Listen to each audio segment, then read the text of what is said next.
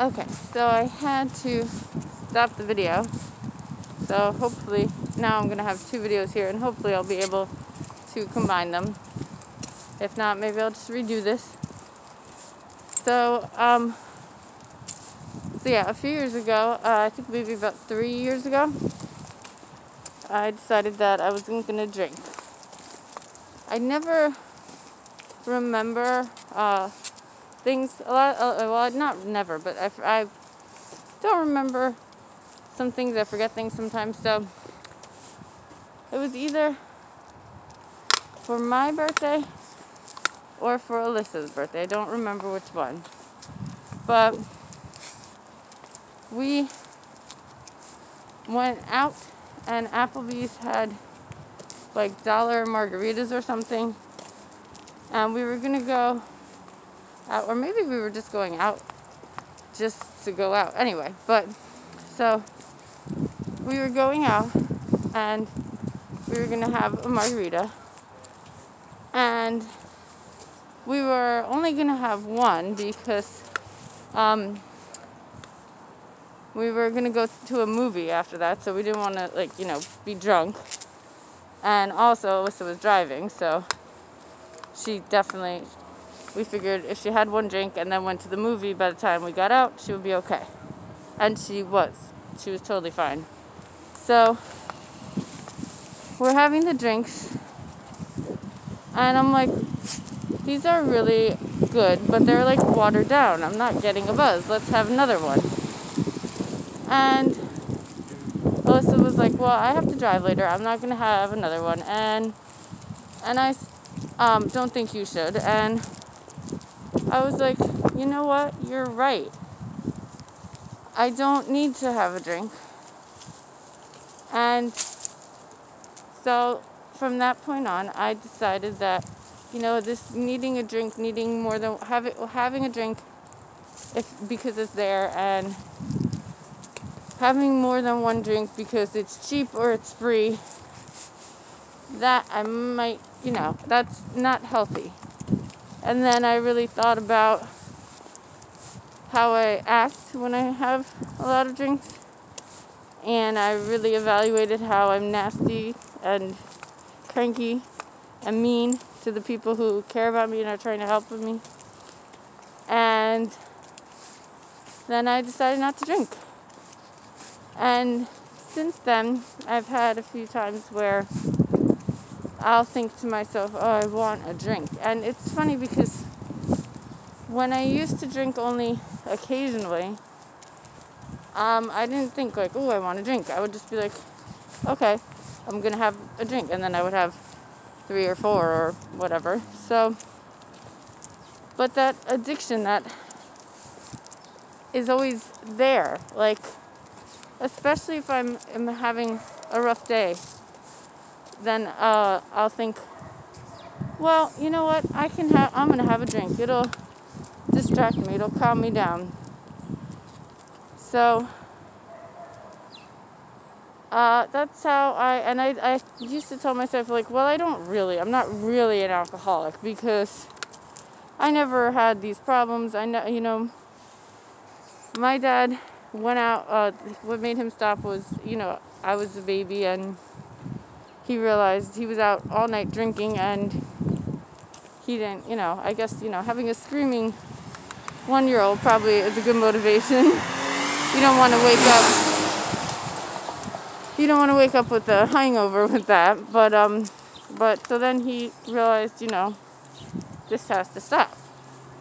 And for me, that realization, thankfully, was before it got to that point. But I have an alcohol problem. I have addiction tendencies. I am aware of this, and just because my alcoholism, addictive tendencies might be smaller than other people, that doesn't make it any less.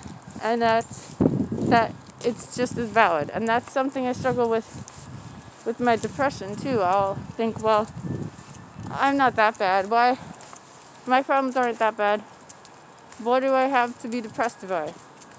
Well, it's a mental illness. And addiction is a mental illness as well. And those are both things that I have, and they're just because my mind might tell me that they are smaller than others, they are just as valid. So if you feel that you are having these issues and you think that, oh, I don't really have that big of a problem, maybe evaluate and maybe try and stop drinking or whatever your vice is before it gets too bad. And I'm so lucky that I have someone who cares about me, that was supportive. Alyssa doesn't really drink anymore either. Since I've been sober, there was like maybe one time where she had some drinks and I didn't. And I told her it's okay, you can have a drink. Just because I can't doesn't mean you can't. But she doesn't really drink that much either since. So I'm so lucky that I have this support. I am so lucky that I have this support, and I know that some people don't, or they feel that they don't, but you do. There are places, there's AA, there's helplines, there's places you can reach out to. So especially if you have a mental illness, another mental illness like anxiety or depression, because in itself addiction is a mental illness as well.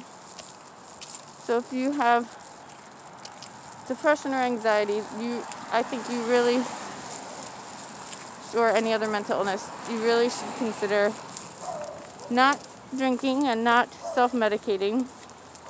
And if you see someone that you care about struggling, reach out to them, talk to them.